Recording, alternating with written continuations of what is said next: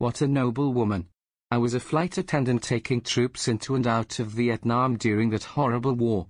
She saw the painful residue of that war and did something not many others would have dreamed of, let alone accomplish. She is my hero. This woman has been to hell back, but so much compassion for others has made a difference in so many lives. Like the story about the starfish being tossed back into the sea, it made a difference in that one. Spoiler alert, this is a truly excellent film, and I wish that we could do more films like this in the US. It is scripted, acted and edited well.